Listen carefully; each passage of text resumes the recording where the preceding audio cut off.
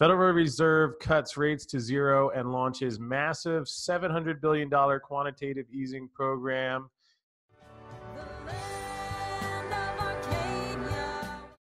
Hello there, my friends. Chris Marcus here with you for Arcadia Economics. And, well, there you go. Today it finally happened.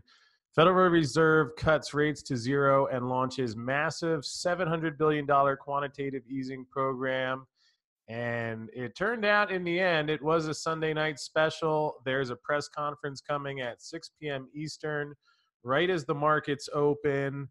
And wow, sure will be interesting to see what happens, especially as those gold and silver markets open in the Far East. Here we have an emergency move Sunday. The Federal Reserve announced it's dropping its benchmark interest rate to zero. QE program will entail $700 billion worth of asset purchases, entailing treasuries and mortgage backs. Wow. Fed saying coronavirus has harmed communities, cut interest rates to near zero on Sunday. And again, it's further interesting. This is following a series of announcements this past week, yet nonetheless, the Fed furthered the action this week, also slashed the rate of emergency lending at the discount window for banks by 125 basis points to 0.25%, while lengthening the term of the loan to 90 days. New Fed funds rate used as a benchmark for short-term lending and as a financial peg to many consumer rates will now be targeted at 0 to 0.25%. This one was interesting too. The Fed also cut reserve requirement ratios for thousands of banks to zero. In addition, in a global coordinated move by central banks, the Fed said the Bank of Canada, the Bank of England, the Bank of Japan, the European Central Bank, the Fed, and the Swiss National Bank took action to enhance dollar liquidity amount around the world through existing dollar swap arrangements. Lowered the rate on the swap line loans and extended the period for such loans. The actions by the Fed appear to be the largest single-day set of moves the bank had ever taken, mirroring in many ways its efforts during the financial crisis. Quantitative easing will take the form of $500 billion of treasuries, $200 billion of agency mortgage-backed securities, and it will begin on Monday.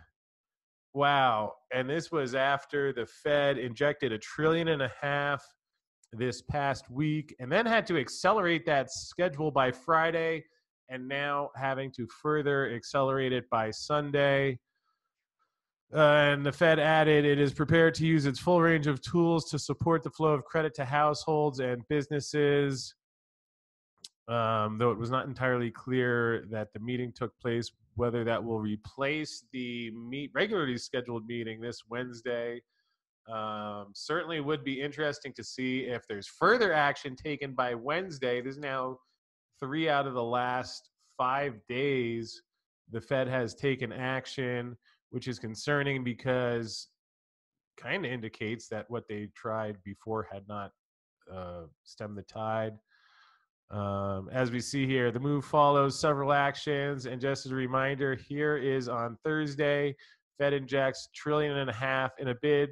This was to prevent unusual disruptions in the Treasury market, which was a little concerning to me. Then Friday, that had worsened. And by Friday morning, Fed announced it would purchase later in the day roughly half of some of the $80 billion in Treasury securities. It had said Thursday would be purchased over the next month. And so then we get today's announcement. Perhaps by the time you're watching this, the gold and silver markets will have been open. It's about 25 minutes away from the time I'm recording. Yet of interesting note, here is from JM Bullion, who was experiencing shortages with yesterday being our largest sales day of all time, 3 to 5x increase in order volume.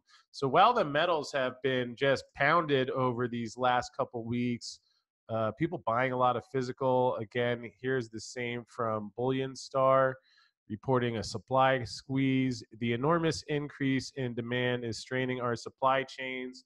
And what have we always talked about on this channel was just the idea that gee, you already have a fragile supply chain out there as it is, and you put more pressure, let alone that we actually have physical shortages of goods due to the virus. Again, here, U.S. Mint has announced a shortage of physical silver following a huge surge in demand for precious metals. So, what I'm a little confused by would be if we can get our Kitco silver chart to pull up here. Come on, baby. Come on, Kitco. Where's my silver chart? Well, not that one just yet, but we'll try Googling Kitco Live Silver to see how that plays out. There is the one I'm looking for. Thank you for your kind patience. Here you can see, even as of Thursday, silver was 16 and a half. Now we're looking at 1469 to 1479. Gee, I hope I get my book, The Big Silver Short, out in time, because it was all about the short squeeze that I expected to happen in the silver market, which could be playing out as we speak. Because again, you had 1.5 trillion, an acceleration of that, and then QE and interest rate cuts to zero. So will be fascinating to see what happens in the gold and silver markets and in the world. I hope, as always, that you're being safe out there and enjoying your weekend. Sorry, this is the news on a Sunday night. Many of us have always wondered if it would be a Sunday night announcement, and I think we are into a new round of this economic saga. Just aside from the conditions of the coronavirus, from a monetary standpoint, between what the Fed is doing and then what the president is doing, wow, just a lot of money flowing out there right now. And how long the gold and silver markets will be contained at current levels, we will see. But in either case, hit that subscribe button and the notification bell. I have a feeling we'll have no shortage of fascinating things happening. And I will be keeping you posted here. And for a little more information on what's been going on this past week, just click that button that's about to appear now, and I will see you again soon. Thanks.